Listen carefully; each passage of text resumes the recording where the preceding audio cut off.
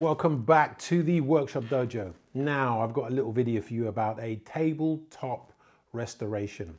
A friend of mine rang me up the other day and said, listen, we just had an accident with our table. We spilled some vinegar on it and it left it there, and the vinegar just went straight through all of the wax on the top. And we tried to rub it down and tried to clean it, and it just basically just made just like a big hole, and it changed the color. Can you help us, please? And I said, yep. No problems. And they said to me, please, please, please, it's an antique, it's like 100 years old, and we just want to leave it exactly the same, but we want to repair the top of the table. And I said, fine, no problems, let's have a go. Now, after taking a look at it, I quickly realized that I was not going to be able to patch up the top in any way in terms of stain it, because it just would not match up. So I decided to strip it off completely and restain it and reseal it from the beginning.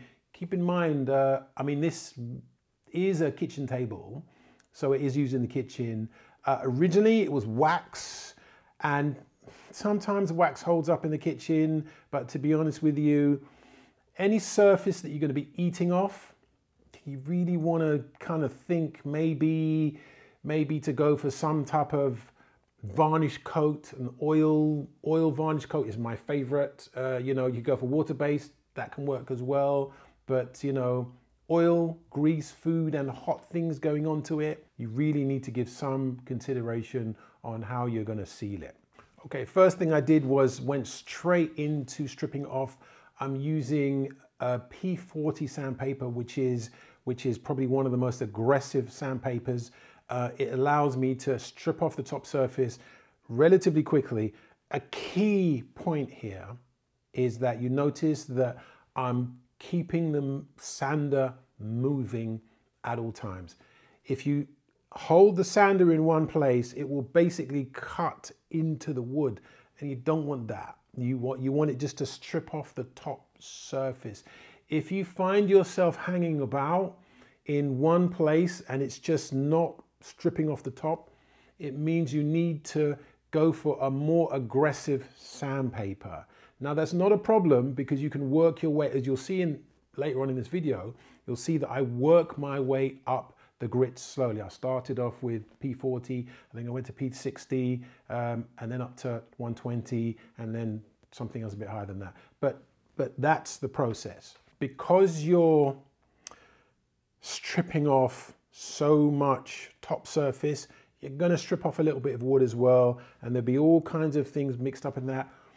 If you possibly can, try to use a vacuum cleaner connected to your sander, no matter what sander that you're using. Or you could do it outside. If you haven't got a vacuum cleaner and you're not doing it outside, absolutely wear a mask. I mean, to be completely honest with you, I've got a sander, I do it outside, and I'm wearing a mask too. I'm going to use a two-part product called Sikkens.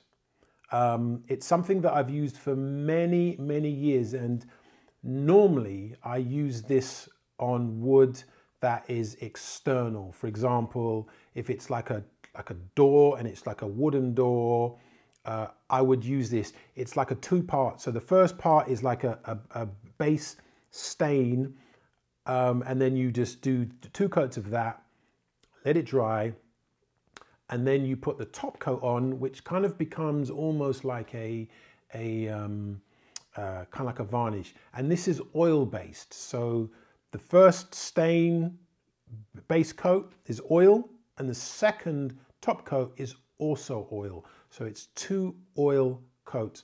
And what I did is I actually did a light sand, I think it was 340 grit that I used in between those coats, just to keep it completely smooth. Of course, when I'd finished the top, my friend said to me, it looks so nice that we want you to do the rest of the table, the skirt, the legs.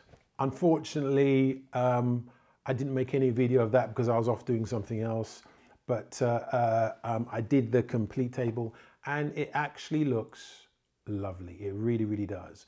And it still retains the authenticness of the old table. So we haven't changed anything. We haven't altered anything. We haven't done any filler or anything whatsoever. We've kept it the same because that really was the object of it. Anyway, I hope you enjoyed the video. This, well, it's supposed to be a short video, but it's turned out into a long video, and I will see you on the next Workshop Dojo.